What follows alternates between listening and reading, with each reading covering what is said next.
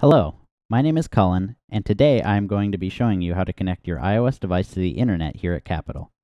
This will work for both iPhones and iPads. The first step will be to connect your device to the Capitol Get Connected network. To do this, open the Settings app, and once it opens, tap the Wi-Fi tab. Once the Wi-Fi tab is opened, make sure your Wi-Fi is turned on, and then tap on the Capitol Get Connected network. Once it says you are connected, please open the Safari app and navigate to any page that is not Google or a Capitol site, for example, Dell.com or Apple.com. When you attempt to go to one of these pages, it should redirect you to a Capitol page.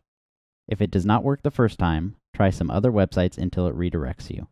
At this next page, tap on the network you will be connecting to.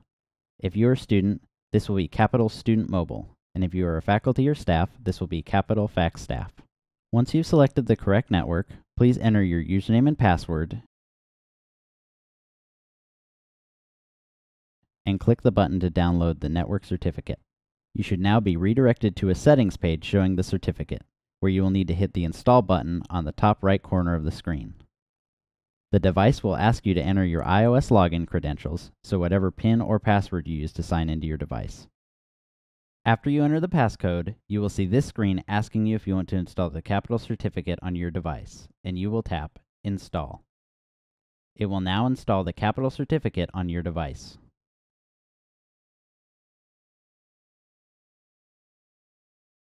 Once it is installed, you can hit Done. You should now be connected to the correct network. Go back to the Wi-Fi tab in your settings and ensure it says you are connected to the correct network. Thank you for watching our video. If you have any more questions, please feel free to send an email to servicedesk@capitol.edu or give us a call at 614-236-6508. Have a wonderful day.